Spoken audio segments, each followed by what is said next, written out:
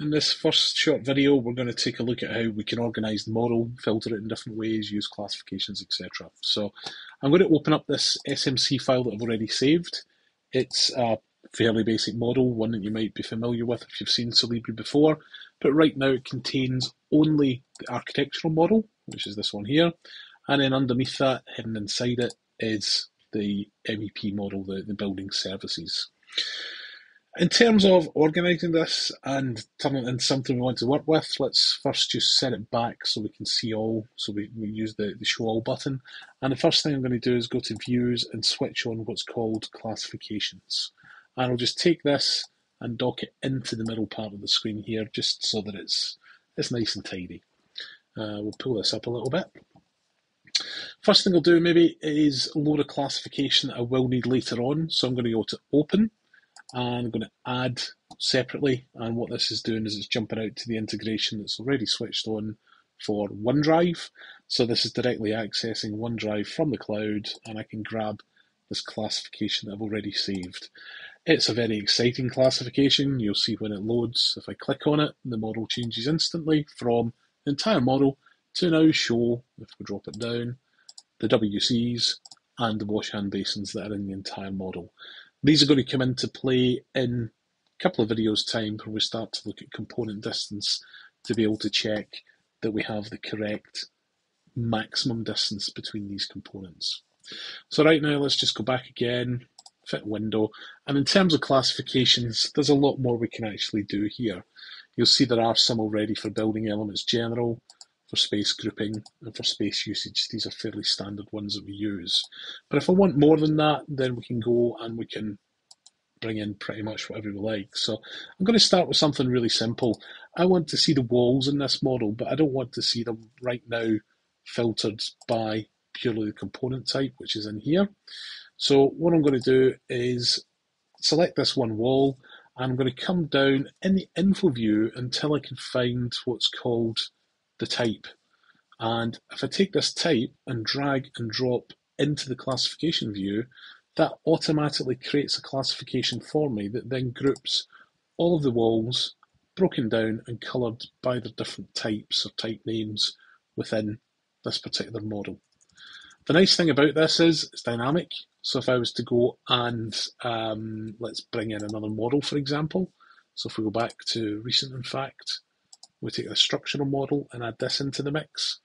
Then what this does is bring in, change the short name to S, brings in the structural model, but you can see straight away this has dynamically updated the classification, so it now includes all of these classifications for the different structural wall types than the architectural ones. We can tidy this up some, so if I want to, I can go into the settings, and the first thing that I'll probably do is go and just rename this.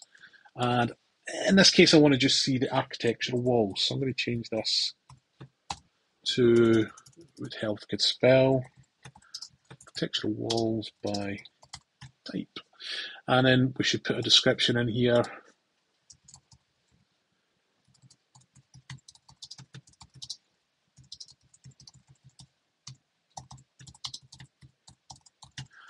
And I'm going to put a name,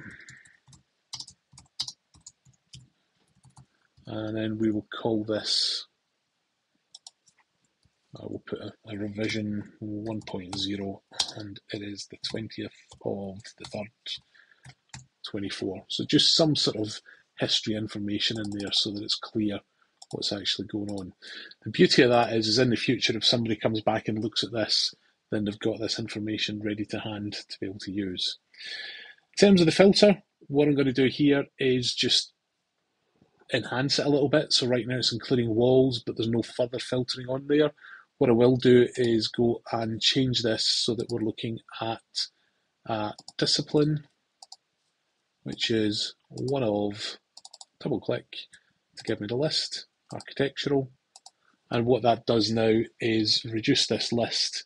So when I OK to come out of there, it's renamed, but we're now looking at just the architectural walls. Even though the structural model is loaded, only the architectural walls are visible here. So it's a nice simple way to create order within the model and the way you want things to appear. Other things to look at, maybe another few examples. If we go and select just the architectural model, maybe. So we set that to the selection basket. If I grab one of the columns, maybe what I want to see is if I look through the various tabs here, we've got location, quantities, materials, profiles, relations to other components, classifications. Let's go back to quantities and let's just take length.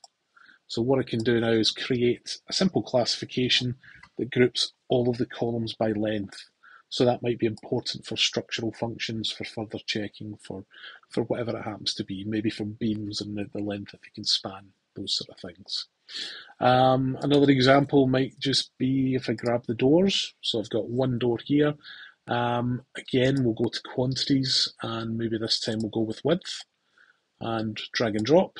And now I've got a new classification that shows all the doors grouped together by their widths, and then they're even listed out here. So there's 1 metre wide, 1074s, 1100s, etc., etc.